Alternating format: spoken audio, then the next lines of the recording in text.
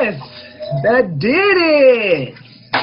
How's everybody doing today? This is Michael G. Davis, CEO, broker, Brooks & Davis Real Estate Firm, welcoming you to another installment of the Create Your New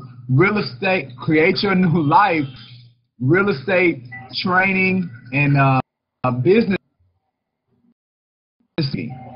meeting and coaching. So welcome everybody to 2019. How to handle tough times, shifting markets. For those that are seeing us for the first time, maybe you're checking us out on our YouTube channel. This right here is our opportunity to come together as a company, and we talk business at the front, but on the back end, we deal with some level of training. So if there's something that you heard today that sparked your interest, our secret sauce has to do with one-on-one real estate and business coaching, about putting our agent members in position to be successful. If that's something that falls in line of where you want to be, then it's real easy.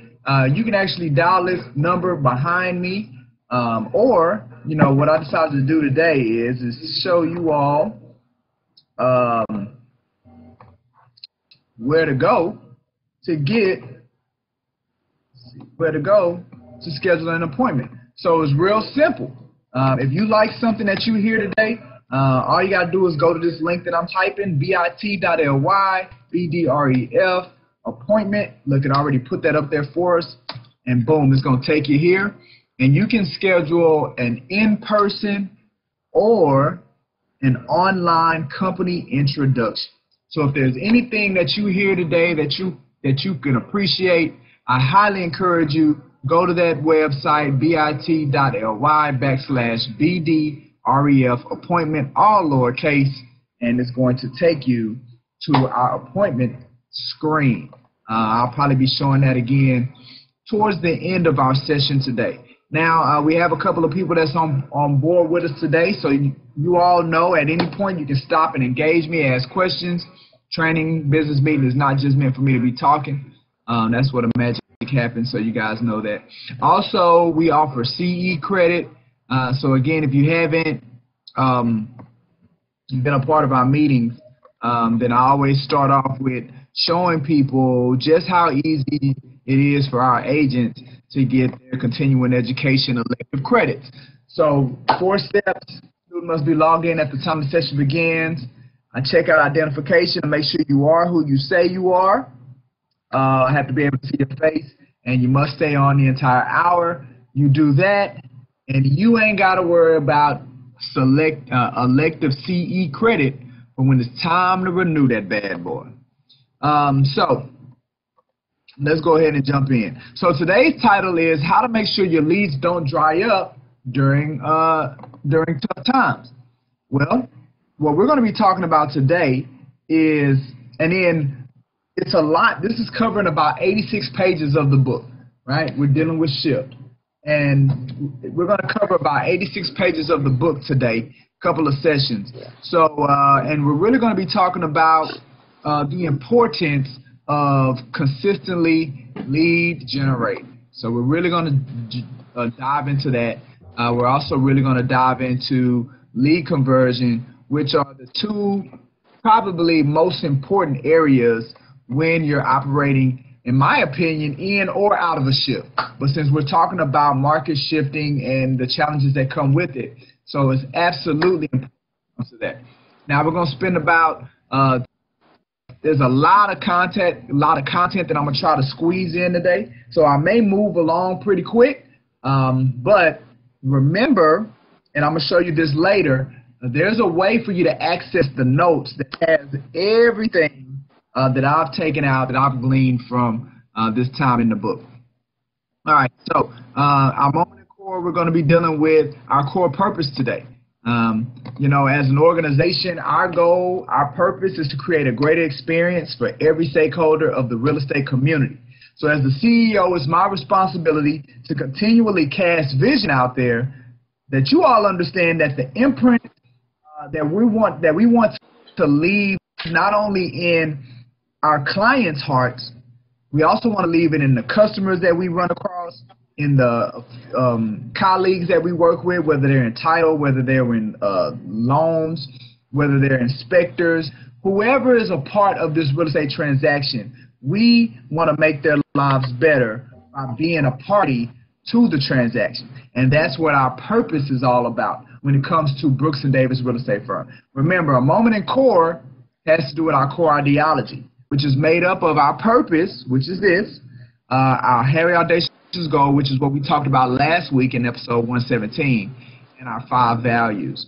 So that's what we're all about here at Brooks & Davis Real Estate Firm, and I feel really good about, you know, where we're going as an organization, and being able to fulfill that purpose. All right. So now we're going to jump into, you know, we look at how we performed over the week or since the last time we've had a session. So we're going to jump into that area of it. I definitely want to congratulate some individuals for bringing in new production this year. This week. So we have Margaret. Congratulations, Margaret, bringing on a couple of new transactions. So good job. And LaQuanta Davis brought in 2 new contracts as well. You know, going into the holidays, going into the winter months, like we're going to be talking about today. Man, being able to get a buyer, being able to get a seller under contract as the market is slowed down because people are more focused on holiday stuff is golden. You work as hard as you can for 9 months because who knows what's going to happen between the months of October, November, and December. But, you know, Margaret and LaQuanta, they out there getting it, which is a testament to, should be a testament to everybody. And it's a testament of, if they can do it, you can do it. Everybody has the capability, right? And as you can see, what's really a telltale sign of us moving or the market slowing as we're closing the year out is I don't even have top 5 this week. I only have top 3, right? Because everybody's closed on their contracts and they haven't replaced them. They haven't brought in new contracts. So, man, I'm only looking at the top 3 agents today because I only have 3 agents and they have contracts. But guess what? You know, you're talking about $2 million worth of production. So, you know, that $2 million is split 3 ways. So what does that mean? Bigger commission check. So let's get you on the board. It's not over. Don't give up, people. Don't give up. You know, now is the time to see what you made up. You know, as the CEO, as your broker, as your coach, seeing this just lets me know the things that I need to be working on with you all as my agents to help y'all get to the point. So, you know, when you're here or when we're here next year, then it'll be a fight of who the top 5 are because we're going to be giving concepts, we're going to be giving insights that people can capitalize on, not just having a top 3 when it comes to next year. All right, so real quick, we're going to do listing showcase. And like I said, there's a lot of information that I want to get in today. So I'm not going to spend a bunch of time on some of the other things that we deal with. Our listing showcase for today comes from our agent, Jeff Lewis. He has a beautiful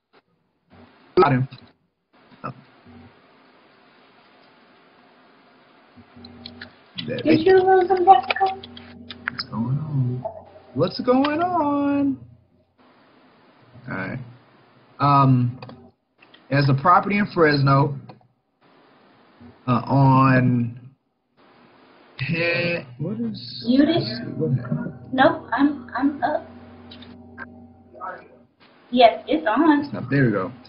On Hannah Falls, 1014 Hannah Falls. It is a 160 square foot property built in 2009. If you're familiar with Andover Farms, that's it's in the city market area, but that's an area that's going down 288, Highway 6, Alameda. That's where Fresno is. You can see the schools that it's zoned to, Lake Olympia. So it's really in the Missouri City area. The High Tower, you know, pretty solid schools. All of it's Fort Bend. It is a 4-bedroom, half bath. Great opportunity. You can see the front of it. See the inside of it. I think, you know, with the arches, it's staged fairly well. That's with the individuals living in there. You can see that space, so it's plenty of space in the kitchen, plenty cabinet space. Great for entertaining, as we can see that through the pictures. Again, 2,500 square feet. So you have a number of areas to congregate in. It is a story home. Gives you an idea what the bedrooms look like. There's, assuming that's a game room, media area, or study, the bedroom. So it's it's a quaint property. He's only asking $224. Looks like they just recently did a price reduction. So, you know, to be zoned to those schools, Hightower, Lake Olympia. I mean, it's a really nice home. It has a fairly large covered patio. So if you have the kind of buyer or client that loves to entertain, this property would be ideal based on the size of it on the inside, as well as the huge covered patio on the back end. Looks like it has 2 ceiling fans to it as well. The vicinity of the property, being close to, you know, the Fort Bend Tollway, Highway 6, being close to Alameda, those are major thoroughfares. So when it comes to location, it's an ideal location for individuals that don't necessarily want to be in the city or may not can afford to have this size home in the city with this size yard. I mean, the lot looks like the lot is about, let's see, it don't tell me. All right, so it doesn't tell me the lot. But the property is 1014 Hannah Falls. Again, he's asking $224,999. Let's get together and help Jeff get that property sold. All right, I'm so excited to be saying what I'm about to say right now. Right? Jess knows why I'm so excited, and now you're finna know why I'm so excited, because what is returned is our success in real estate machine. It had disappeared. My heart dropped. Jess' hearts dropped. We tried to log in. We tried to go to it one day, and it was no longer there. Oh, where was it? So 8 months, almost a year worth of work down the drain. So we immediately had to figure out what our next move was. And I believe the rebirth, definitely want to give a humongous shout out to Jessica Joseph for taking the initiative to get this thing back alive for us.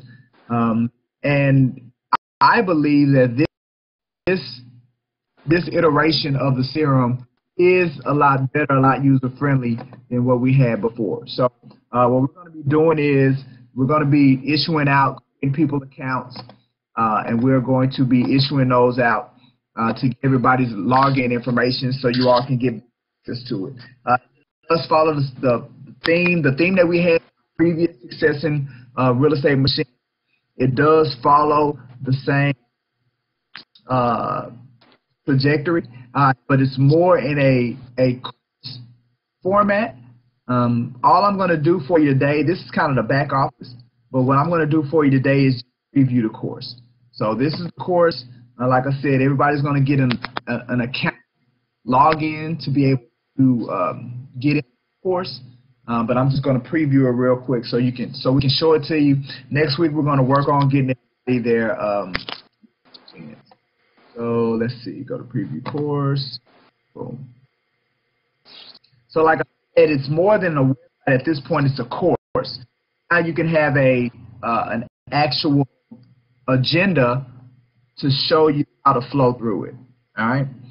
So if you look on the left side, it gives you pretty much your syllabus, right? And at any point, and you can go to any area of, just like with the previous one, it was links. With this one, it is more courses. So, and just while I'm going through this thing, if you see anything that I jump over, then you unmute yourself and you chime in there for me. So, like here, if you just want to keep everything succinct, then it's broke down with the introduction, start here. So that's like your blue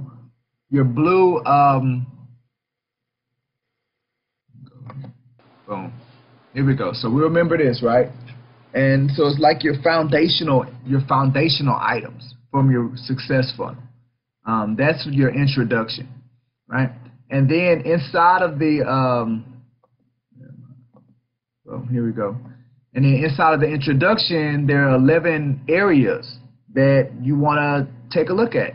So, and then it drops down to those 11 areas. And those areas consist of videos, and they also consist of documents, right? And then so it's a similar thing for all the different skill sets that we had set up. So generating leads, you hit the drop down arrow, and it takes you to all the areas that you can go to. So, and then you can look at these little signs like multimedia, that's telling you that's a video. Text, that's telling you that's multiple videos actually. And then download, it tells you the additional resources and things that you can download. Notice how wherever you go, so like say if I go to this video, skill set number 1, you're always reminded what this content is connected to. So again, it makes it easier for you to stay on top of it. All right. Let's see. So again, we have it broke down. All of the skill sets, all of them have the particular areas. Remember on the last one, you click on skill set number 3, and it had it broke down between buyers, sellers, tenants, and apartments. Well, guess what? We still had a capability, but again, it's a course now. So inside of the course, there's an area type of lead for buyers you click on, and then there goes that buyers page that we had in the previous Success in RE machine. And then the same thing for, again, apartments. There's that apartment page that spoke to specifically apartments. So I'm ecstatic that we got it back. Like I said, I'm not going to go into too much detail with it. We're going to be getting out everybody's login information. We're going to be working on that to get that out to everybody for next week. I probably am going to double back and maybe spend some time. I'm not going to do it today because, like I said, there's a lot of content that I'm trying to squeeze in today. But I probably am going to double back so I can do a more thorough go through of, and again, we want people to feel comfortable with doing it. Or we just may do a video, kind of walking through an instructional video to show the bells and whistles that we have. Matter of fact, that's probably what I'm going to do. All right. Now, with that being said, we don't have any upcoming events or opportunities. Shout out to everybody that attended the takeovers that we had for the last couple of weeks. We did our takeover at Lupe Tortilla 2 Fridays ago, and then last Saturday we took over the 2020 Vision Board Party. So again, that's something to do. Probably be looking for our next takeover to be next week or the following week, but we're not going to go too far without us spending time, no more than a couple of weeks without us coming together and just hanging out and relaxing together as a family. All right, so now before I begin, I want to show you all I have notes, right? And I want you all to be able to access those notes. All right, so I'm showing you my desktop so you can see that there's a screen that I'm actually working from. And inside of it, and I do this every time I do a Create Your New Life, I create one of these agendas for the episode. So this is episode 118. And you all have access to it. I think it's imperative that you know how to access these because, as you can see, I'm putting in the things or my talking points as I'm going through the book. I even have little visuals of the slides that we may talk about, but you can see some stuff bolded. That means the things that are not bolded, I don't talk about those. So there's more information on these agendas than there are on that are actually on the video. So I want to show you real quick on how to access this just in case you forgot. Now, they are in your 7-Dot training folder. So, you know, all Brooks and Davis agent members have access to the 7-Dot training folder. If you have a hard time accessing it, reach out to us and we can make sure you get connected. So inside of the 7-Dot agent training folder, what you have to do is look for Create Your New Life. So there's Create Your New Life, right?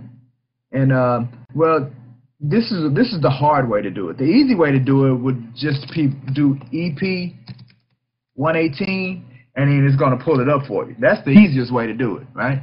The hard way is that you would actually have to go to Create Your New Life.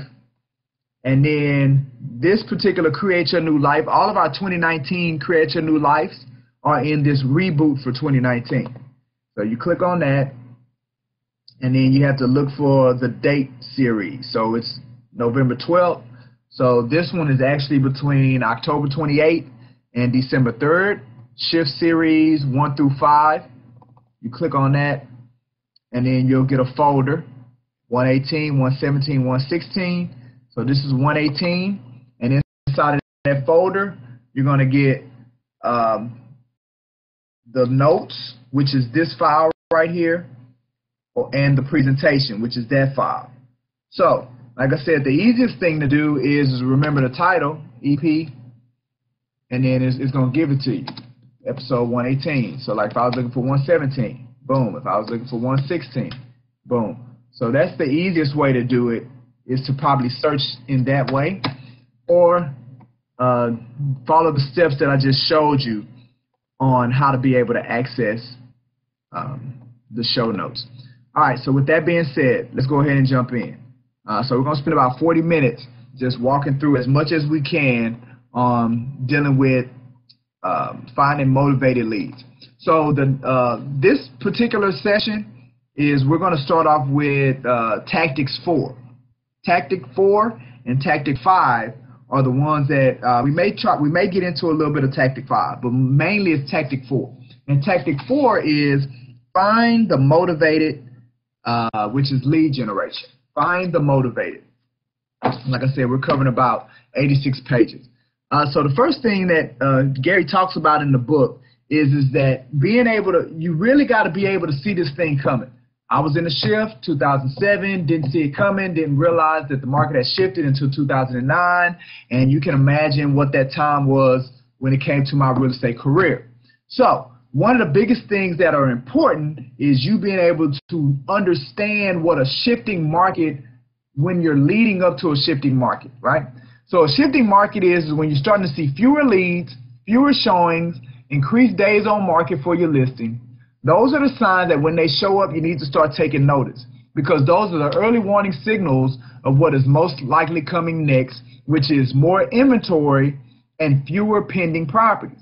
So now, if you got fewer leads, fewer listings, fewer leads, fewer showings, increased days on market, now you got more listings, all right, you're going to get to a position to where you have more properties for sale than you have buyers actually in the market.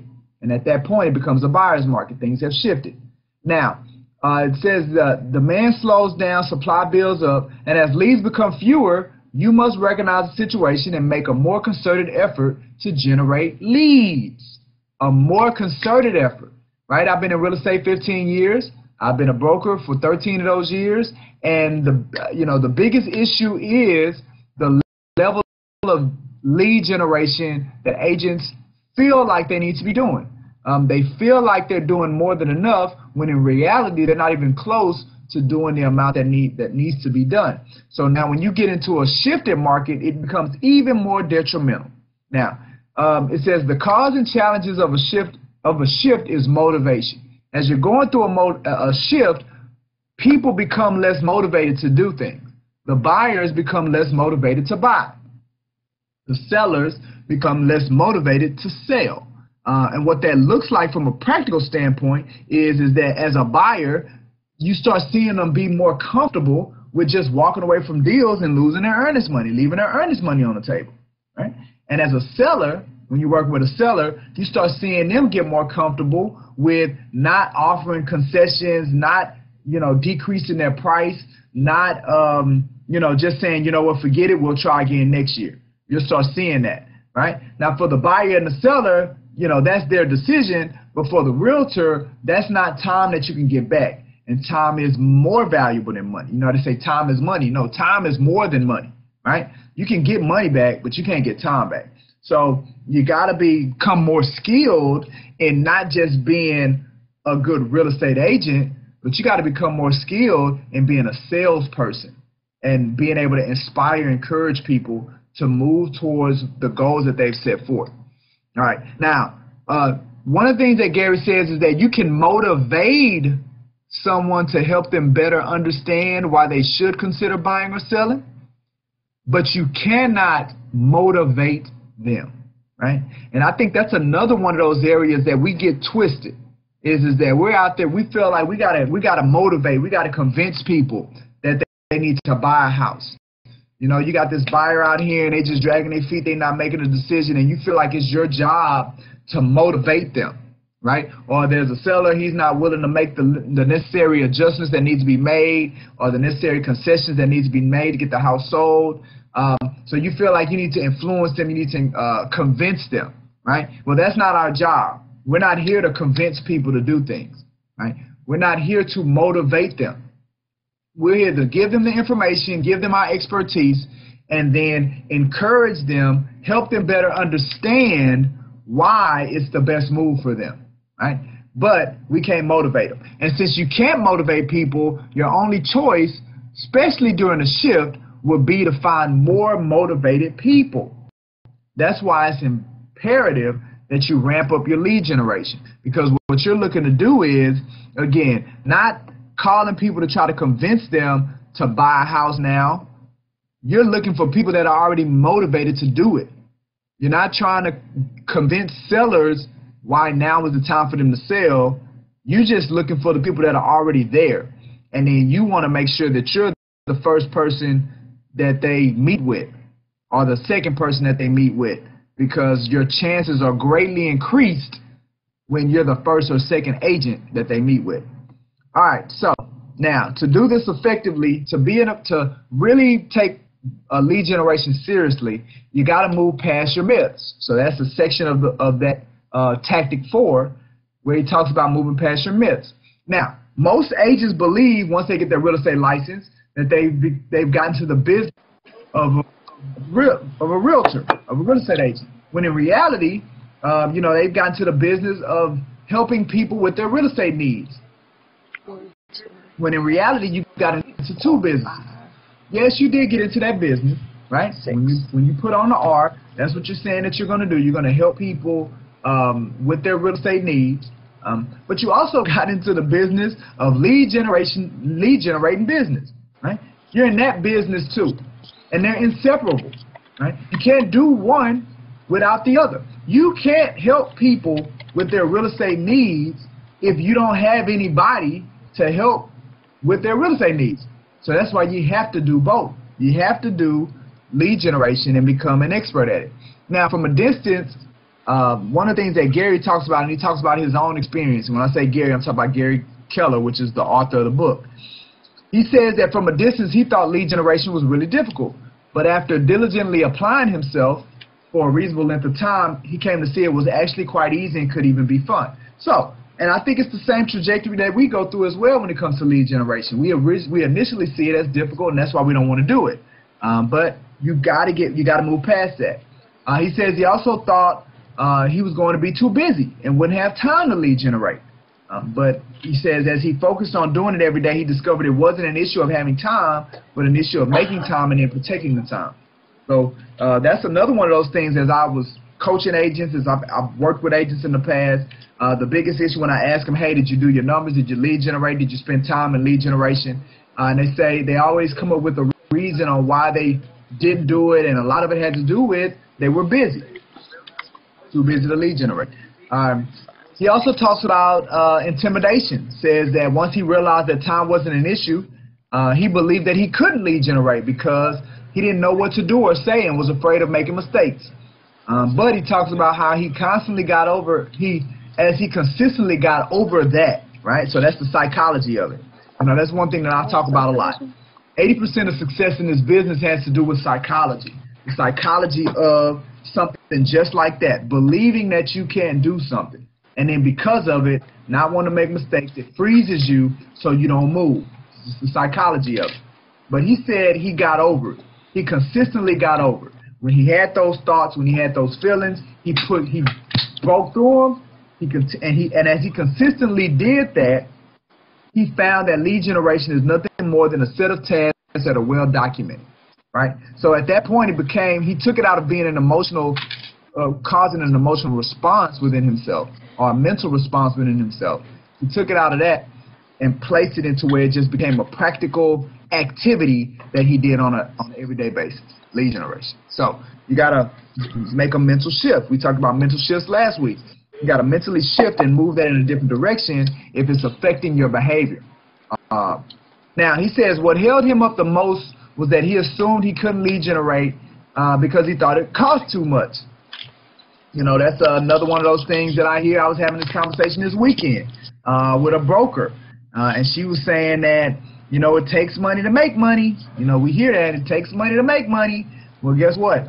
Most people getting into real estate don't have money, right? So if it takes money to make money, then we all, right? We all might as well just hang up our because we ain't finna win this race if it takes money to make money. So, you know, my philosophy is that, look, it takes creative ideas. And with the creative ideas, you find the money, or it attracts the money. The creative ideas attract the money. And then we'll say the investment, the creative ideas attract the investment. And with the ideas and the investment, then you can make big things happen. So, you know, Gary was like, look, I can't lead generate because it costs money. But as we talk about, we talk about prospecting, we talk about marketing, right? We're going to go into detail about the difference between the two. But look, prospecting literally doesn't cost money.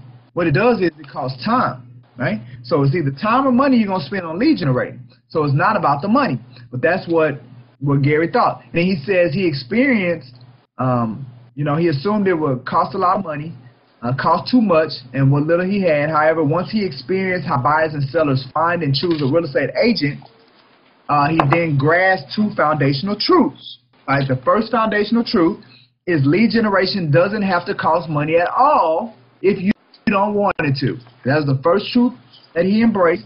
And then the second one was, if and when I do spend money, it doesn't have to be as risky as he had imagined.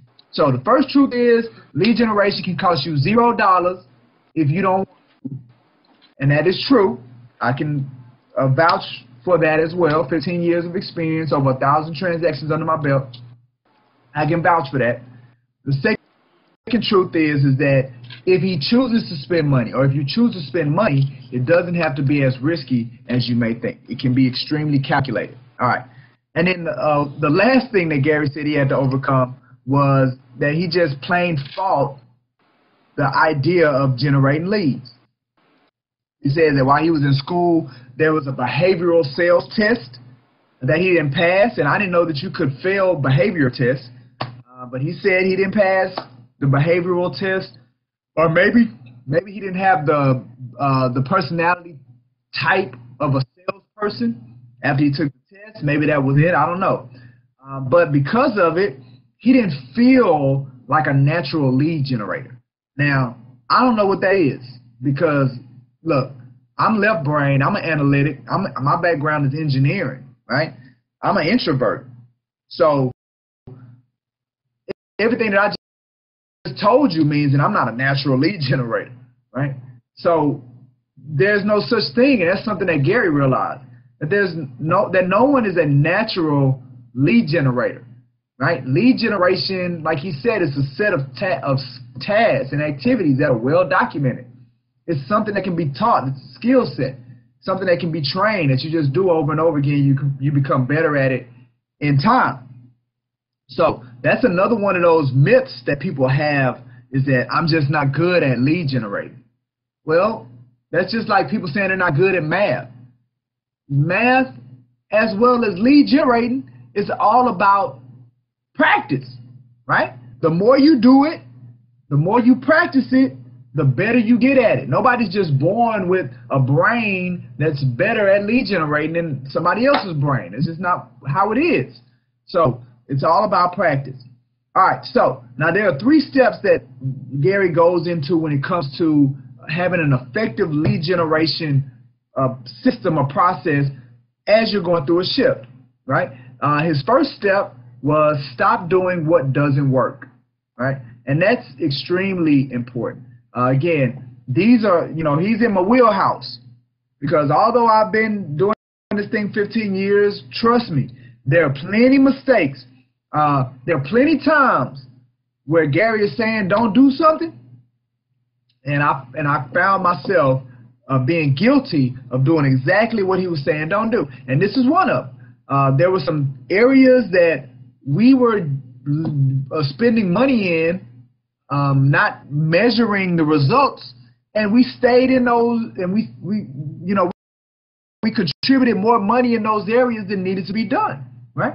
So the first thing that he says when he talks about stop doing what doesn't work is you must realize that time and money are really the two basic tools you have to generate leads. So you must absolutely stop spending any time or money on lead generation activities that aren't working. Well, here's the kicker though. How are you going to know if they're working or not if you're not measuring them? So that's another one of those areas that when I'm working with agents, when I'm coaching agents, is one of those points of resistance, is keeping track of your numbers.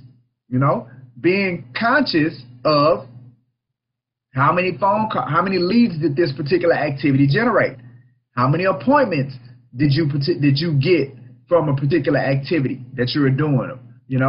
And then correlating that to clients, contracts, and the closings, right? But if you're not measuring it, if you're not keeping track, how do you know if you're getting better? How do you know if you're getting worse? How do you know what's working? How do you know what's not working, right? So, but we're gonna assume that you are keeping track, and we're gonna assume that you're measuring it, and you can see if a particular activity is working or not. When he says, well, if it's not working, then you got to get rid of it, especially in a shift. You can't be asleep at the wheel, right? If it's not working, you got to stop doing it. He says the questions that you must answer are, what am I doing or spending money on that is no longer effective since the market has shifted? And again, I talked about this last week. That was a place that I found myself in 2007 when everything went. So for that 2-year period, that was a question that I did not ask myself because I didn't even know what a shift was at that time, right? So now, he says, now he does give a process that we're going to go through as when it comes to how to handle your lead generation stuff. So I'm going to show you a slide while I go through this next part. Now Gary talks about lead sources, engaging your lead sources. He talks about that. And one of the things that he says is that, how can you know what's working if you're not associating your valid leads and your lead sources with your closed sales? So, a lot of times when I'm coaching agents about some, programs or strategies, marketing or prospecting strategies, lead generation strategies that they want to tap into, it all starts with where you're getting your leads from, right? It was a conversation I had this weekend at the vision board party. It was a lender that was there, and she was talking about social media this, social media that all these people had told her about social media and that she needs to do more social media. And I was like, why have you bought into the whole social media piece? She's like, well, that's what everybody's telling me to do. I say, well, look, what have you done in the past? What have caused where are your closings coming from now? And she's like, oh, well, referrals or this or that. So she started giving me the sources of where her closings are coming from. Well, instead of creating a new channel, a new source that you have clearly, I was talking to her, she didn't have any clue about social media. She would have had to learn it. It wasn't something that she was already comfortable with. She wasn't naturally drawn to it. So now you're going to try to force yourself when you have all these other channels which you're naturally drawn to. How about you be intentional about those and enhance those, right? So that's what Gary's talking about here as far as identifying your lead source zones and then maximizing them. So what he says is the first thing you need to do is write down your top 10 sources of leads. He says this could be individuals who send you referrals, or it could be any methods that you currently use, right? So now, as you can see here on the slide, it's a list of lead sources. So the first thing is, so we're looking at number 1 where it says list, right? So you see we have door knocking, calls to the sphere, agent referrals.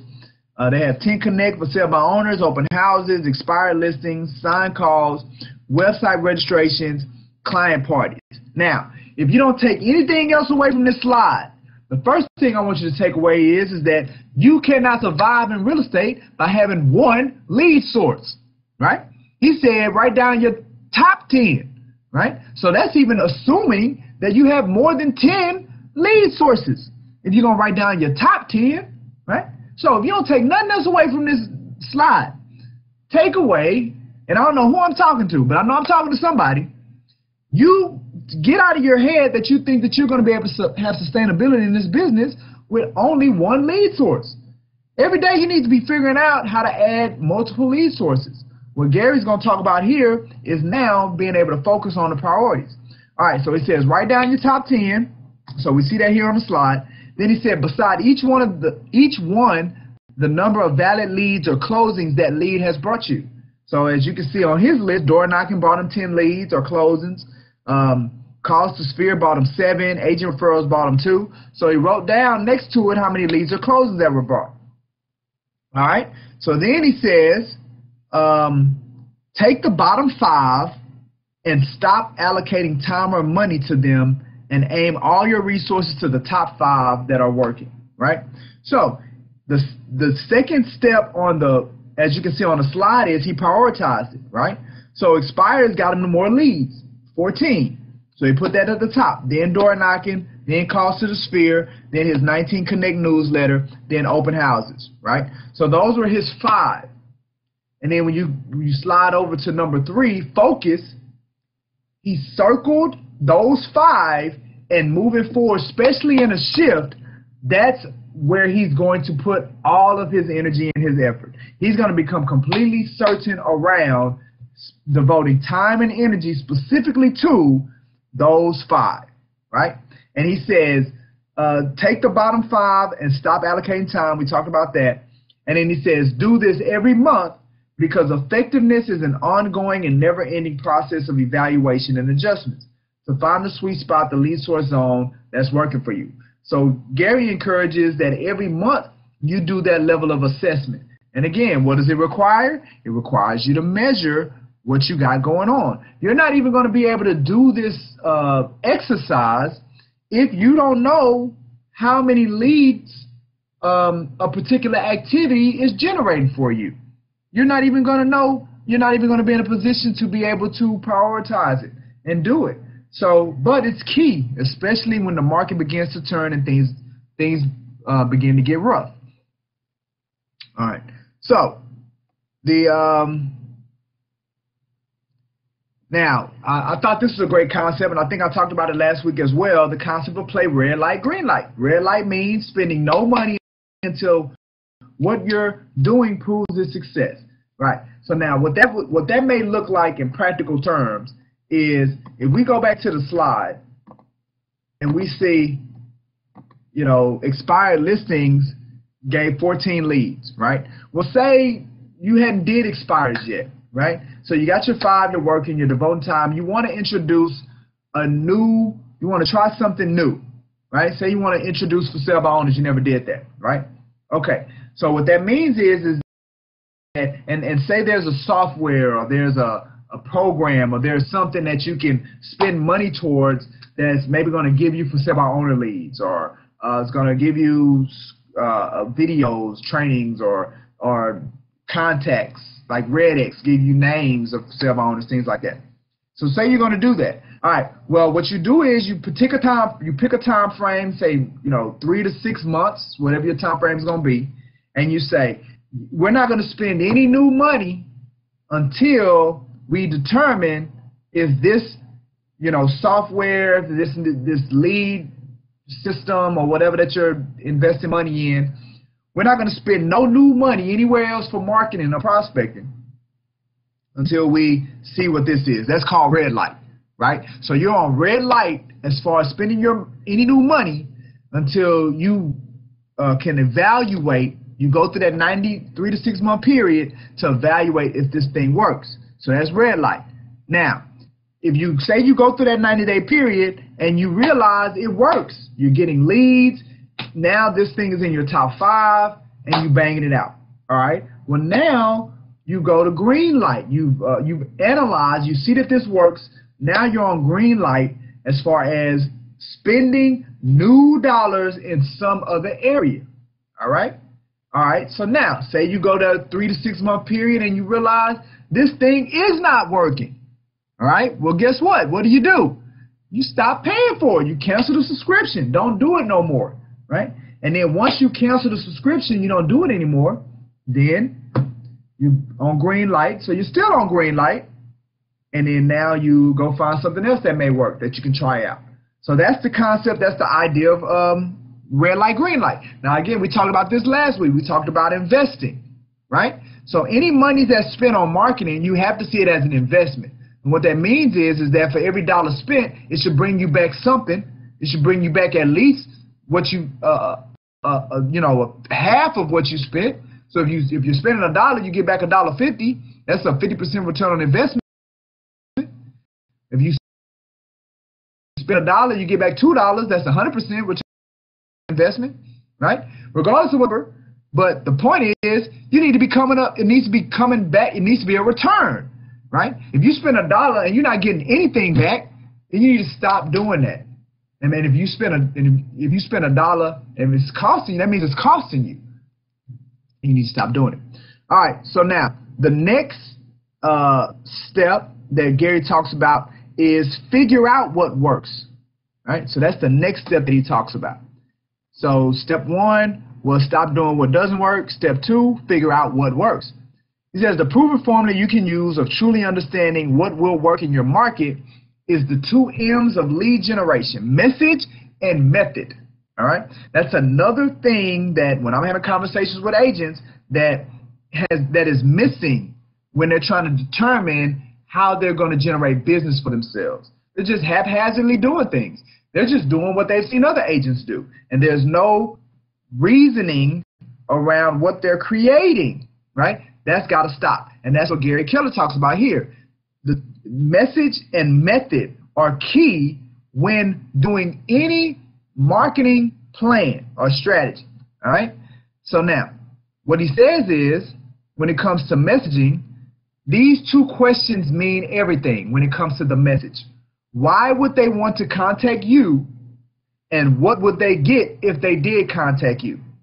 In anything that you do, and whether that's a mail out, whether that's an email, whether that's a text campaign, whether that's social media, if you're going to put out any kind of marketing or any kind of prospecting,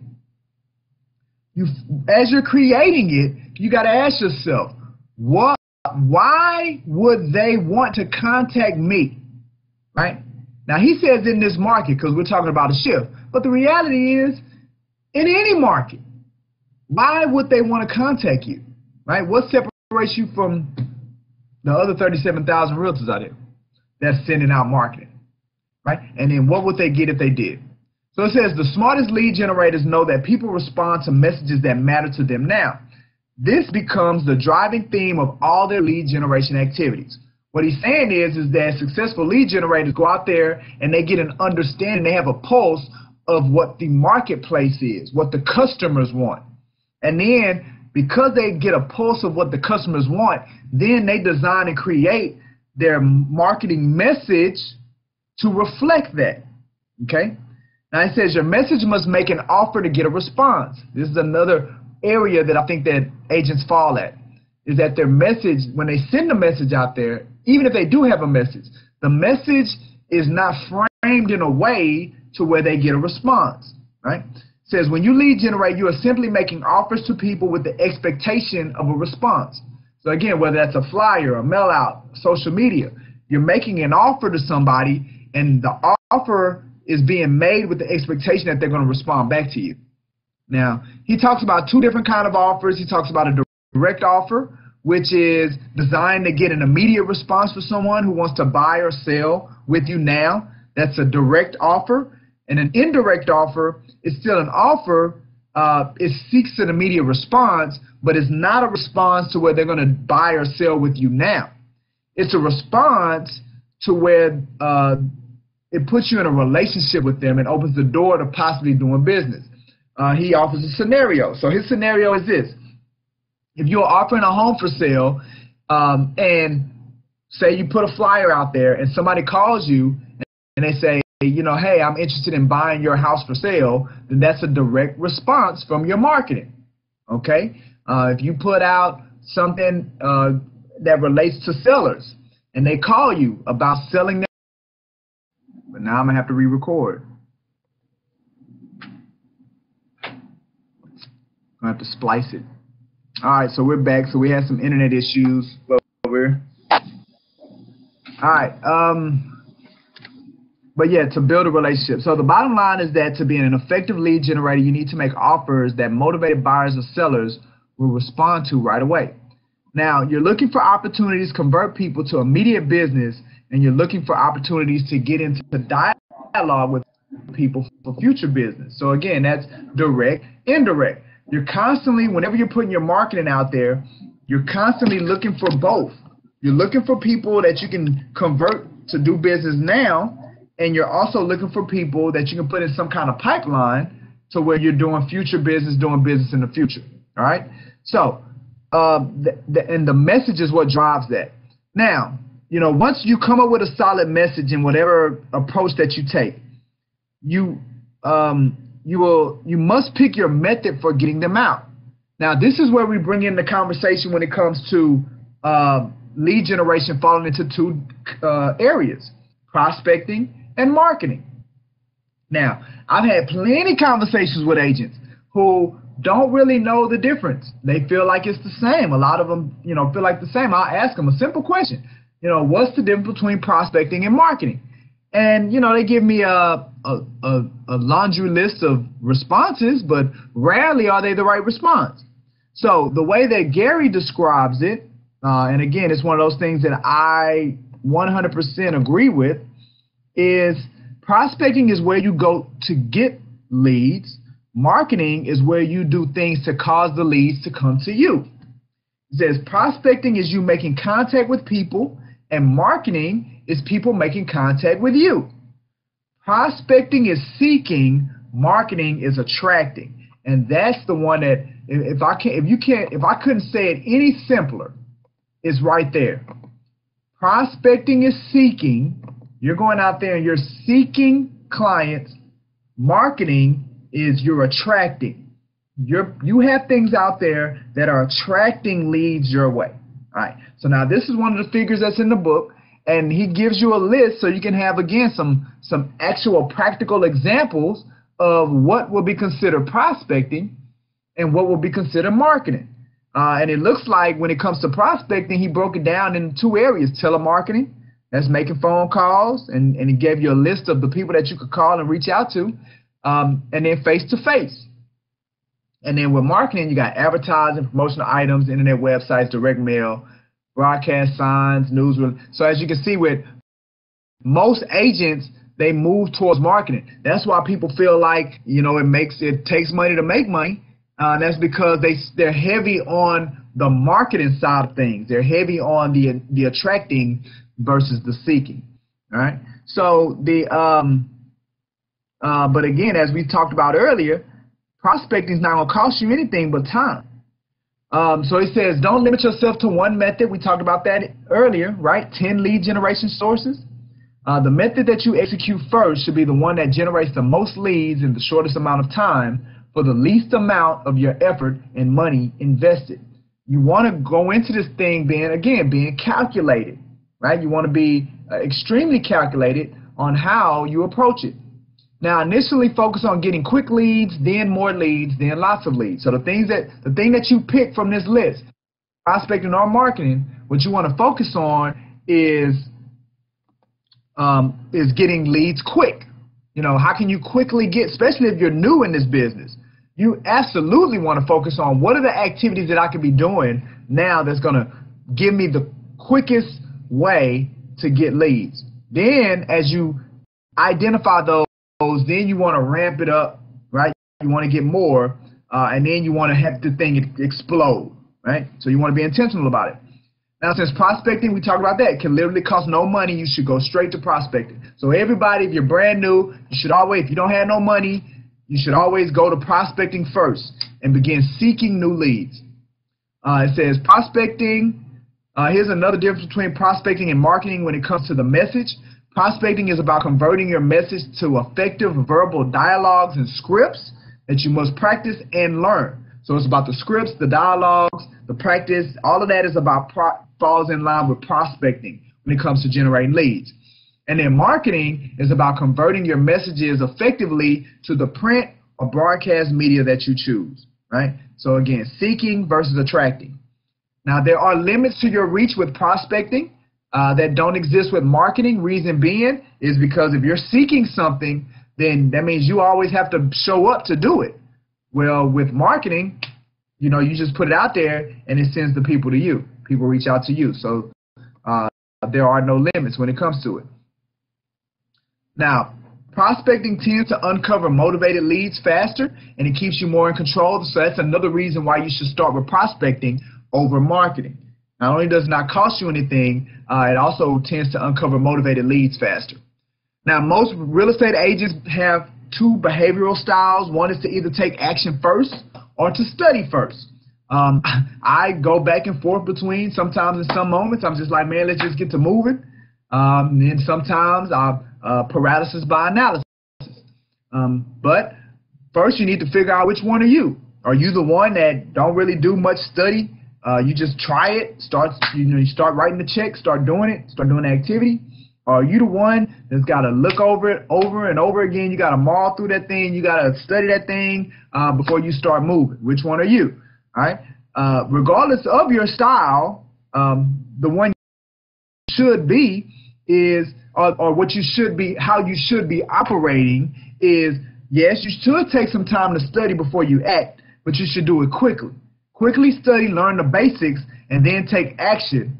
And then as you're taking action, continue to study, right? So study never stops, but you don't want it to impede you from moving forward. So that's why you quickly learn the basics, and then you get to moving. And then you continue a habit of study as you're still moving in that vein. So now if you are an action first person, just some advice that Gary wants to give you, slow down long enough to study and practice. 30 minutes, at least 30 minutes before you take off in whatever direction you're going to go. So do that. And if you are a study first person, realize that you can't know it all no matter how much you study, right? That's, again, that's psychology, that 80%. You got to realize that no matter how much time you put into that book, you're not going to get all of it. So you got to start moving, all right? And then finally, when you take action, really go after it. Don't just do a little and get the best returns from any lead by going all out for it. And this was another one of those figures that's in the book, which I thought was a good one to look at. He talked about open houses and going beyond the basics, and then he just broke the open houses down into levels. Right? So level one was just a sign in the yard, but look how when you get all the way down to level 7. So he called this level 7 open house marketing. I want to say we spoke about this before, where most agents, they'll spend an hour marketing the open house and then they'll spend 4 hours sitting in it. Well, what you should do is you should flip that thing, right? You should spend 4 hours marketing it to where you'll have more than enough leads to where you can, shut that thing down within the hour. So level 1, sign in the yard. Level 7, sign in the yard with balloons and riders. Directional signs at all key corners with balloons and riders.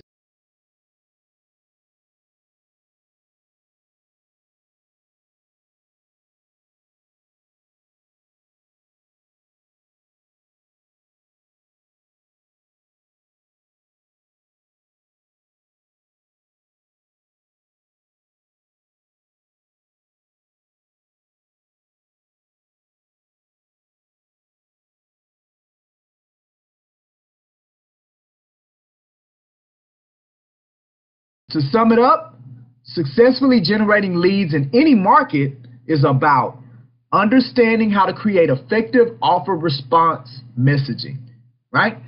You create the message, you put it out there, whether it's through prospecting or marketing, you put it out there with the intention that you're going to get a response, okay? So that's number one. Then once you do that, once you understand how to create the effective offer response messages, then you must implement effective lead generation methods to put your message in the path of your target audience. And your target audience is what? Motivated buyers and sellers. So once you come up with the message, then you have to be effective in how you put it in front of your target audience.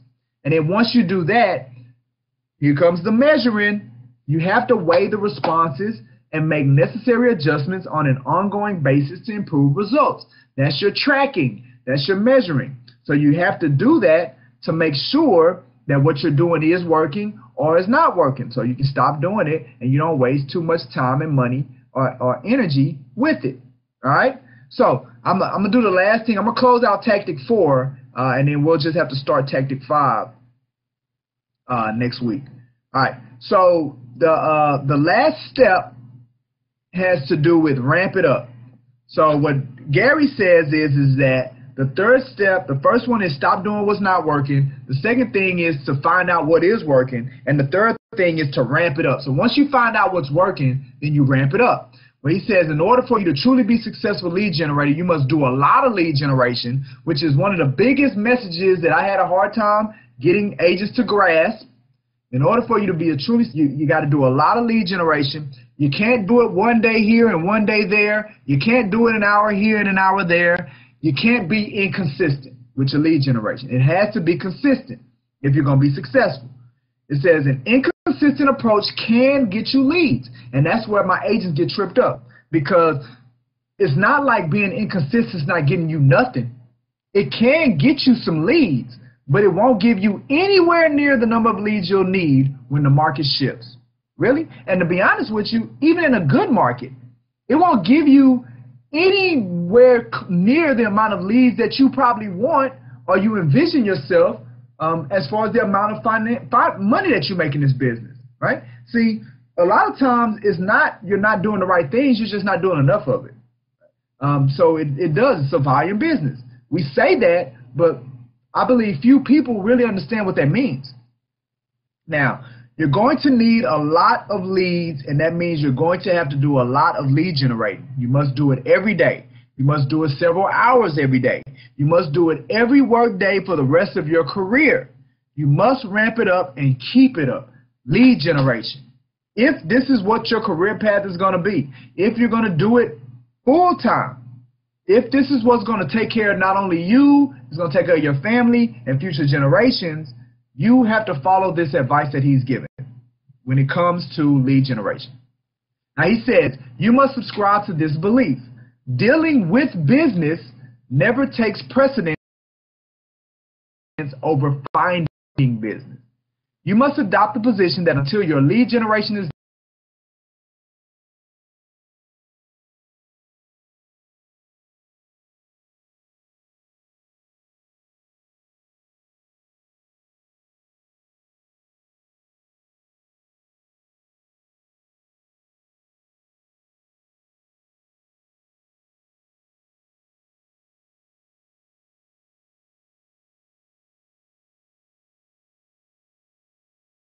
that. And when we fall for that, that puts your business in a cycle that you don't want to be in. So you got to subscribe to that. All right. Although a tough position to adopt, because the reality is that if you don't adopt that position, then you will, look at me, you will constantly find other things that seem more important or allow other things to convince you that they're more important than your lead generation. You will do that. If you don't adopt the philosophy, again, psychology, we're going with psychology. If you don't adopt that philosophy, then you will find other things that seem more important. Now, until your number one priority is done, everything else is a distraction. So if we're saying lead generation is your number one priority. Well, if that's not done, and again, that's why we start with philosophy. You have to see it at that. You have to adopt that. But if you have, then if that hasn't been done, and that's the number one priority, then everything else is a distraction. Everything. Not some things, everything. Now, the number one challenge you face will be consistently doing lead generation over time. It's the number one stumbling block that knocks most real estate agents out the game. Again, 15 years in this business, and I can absolutely co-sign with Gary on that one. It is the number one challenge agents face, and it is the thing that knocks them out of the business. All right. Now, to ensure your lead generation is always your number one priority and that it gets done daily, you must acquire the discipline of time blocking.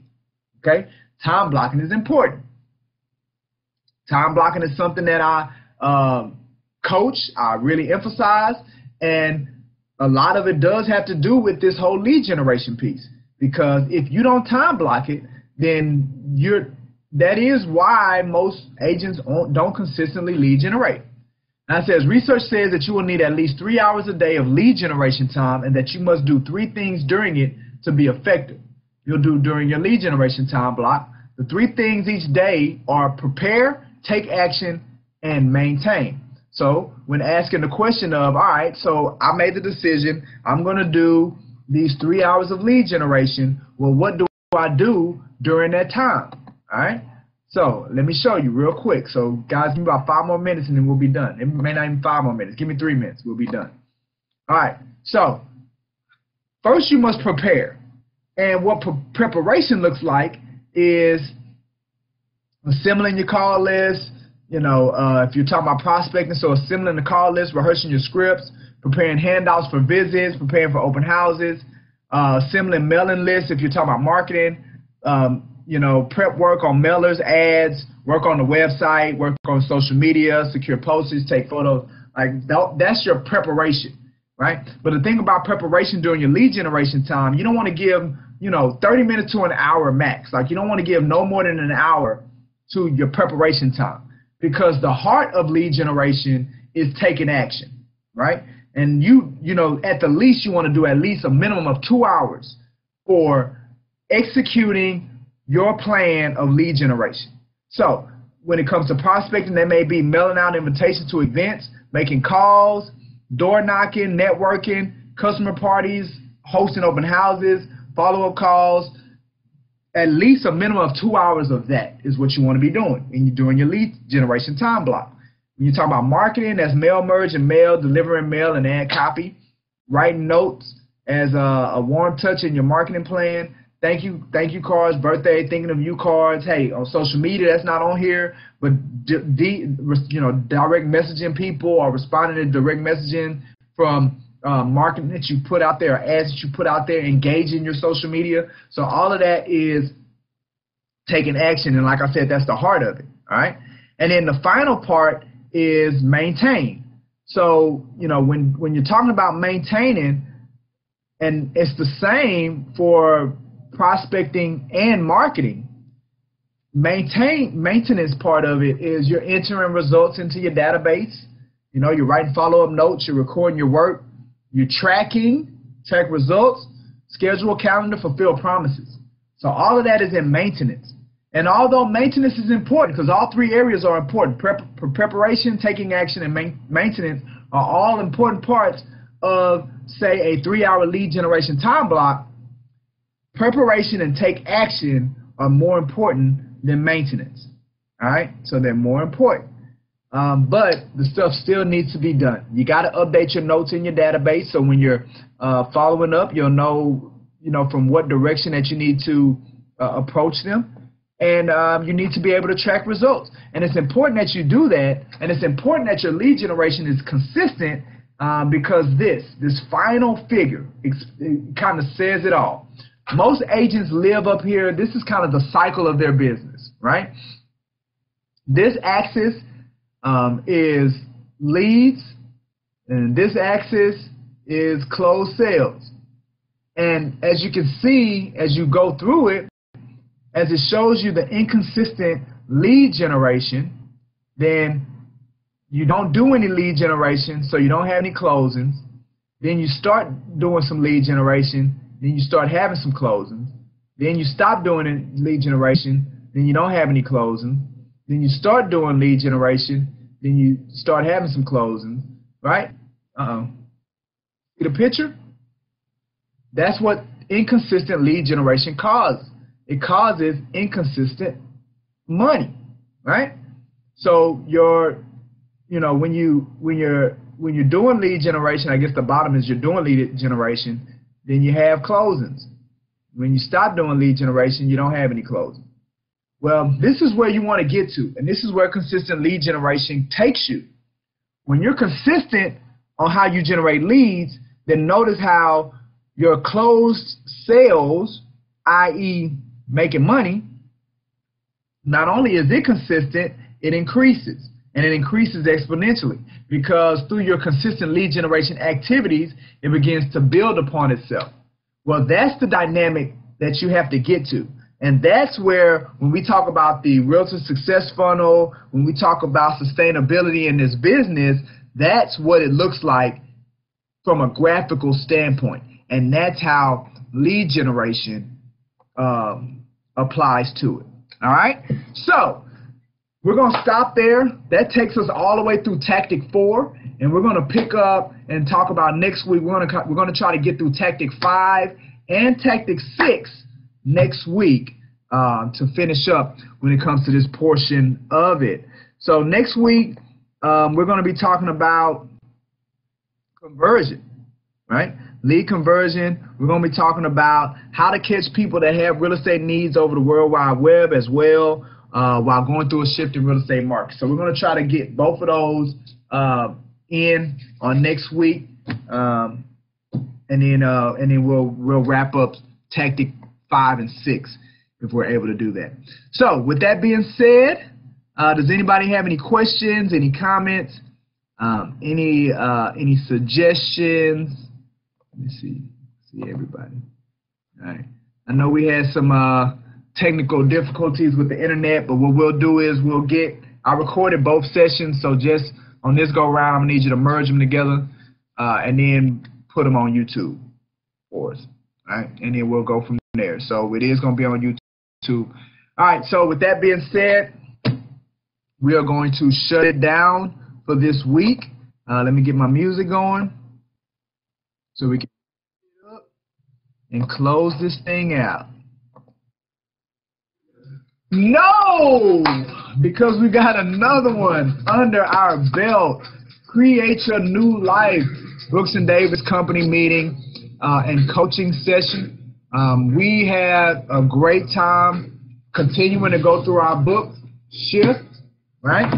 We talked about lead generation and how important it is, and especially in a shifting market and tough times, why you need to be doing it. We looked at a great property for sale in Fresno, Texas. Our agent, Jeff Lewis, has for sale. We're going to help him move that property. The serum is back. Yay, serum! Success in Real Estate Machine, the #1 Brooks and Davis tool that we offer for the success of our agents. That is back. We're happy to see it back. With that being said, man, y'all enjoy y'all weekend. Again, Michael G. Davis, CEO, broker, Brooks and Davis Real Estate, signing off, coaching you into the cosmos. Let's take off, baby. Talk to you later. Bye.